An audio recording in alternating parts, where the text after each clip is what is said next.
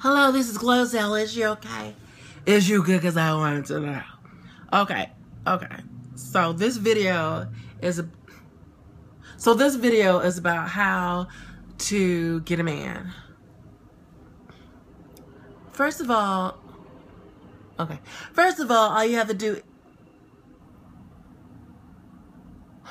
First of all you have to do is be pretty. That's the #1 way, because guys are very visual. They don't walk into a bar or a place and go, oh my gosh, I wonder what woman in here has the highest intellect. No, they don't work that way. That's why you can have somebody who's a high-powered lawyer and they'll get with the waitress, you know, or something like that, and you're just like, huh? Where a woman wouldn't necessarily do that. If she was a lawyer, she would probably want another lawyer or someone that is what she feels is her equal as far as money and status. Where men are like, she look good, that's good. And they also want you to smell good. My husband's always like, why don't you take a bath? Why don't you take a bath? I'm like, every day? Like, I gotta take a bath. I'm from the country, like, and there's a water drought. You know what I'm saying? So you can Febreze it some days. I'm just saying.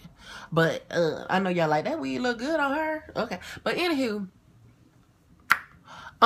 that's basically for guys. Now, can you be unattractive and you know, whatever, and get a man? Yes, you can, because there's also confidence, and that's really attractive and everything. But just going like right off the bat, usually pretty ones. Now, it helps you pretty and confident, because there's a lot of pretty girls that are sad and depressed. And you're like, you just walked off the set of, you know, Supermodels Plus or Us kind of a thing. And they're just like, but look at my picture. You know, like, my eyebrows are not perfect. Now you got a double chin. You know, you're just like, where's the fat? So, what was I talking about? Oh, men. But men, another thing, a lot of men, I ain't talking about everybody, a lot of men don't like the women to be too educated, because they want a traditional woman that they, you know, those ideals are changing somewhat, but for the most part, they want someone that's going to cook, clean, and kind of cater to you. But someone who's educated, when I say educated, let's say they have their college degree or whatever, and they making money, and they working all day and night, and they come home, and you come home at the same time, and she's the one that's supposed to cook and clean.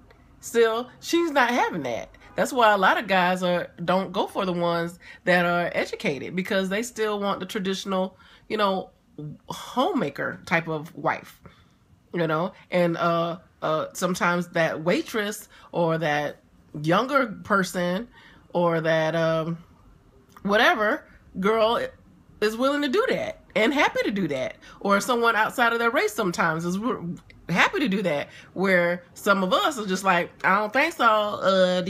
What do you drive? What's your bank account look like? This and that. For the women want that a lot of times, and the men, if she's nice and she's good looking, keep herself together, and they want you to smell good, like all the time. That's all they care for. So you let me know what else they want for the most part. But anybody can get anybody. I'm just saying. Traditionally, overall, they want you to look good. And you know I look good. Over and out. So get your education. But, women folk, you know, be smart about stuff. But I'm saying, you know, it might help you to brush your teeth every once in a while. You know, put some water on your hot spots. You know what I'm saying? Just a little soap and water. Okay, over and out.